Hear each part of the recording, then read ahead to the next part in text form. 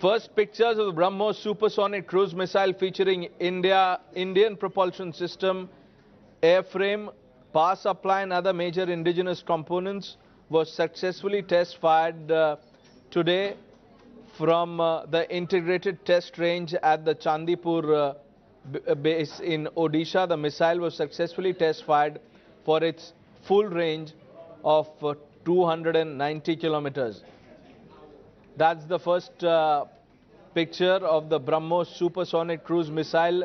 The highlight of this supersonic cruise missile is not just the propulsion system that is indigenous, also the airframe, power supply and other major components have also been indigenously developed.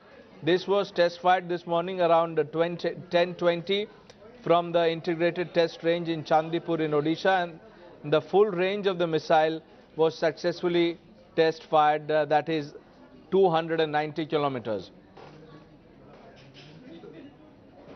All right, we leave it at that. We move on to our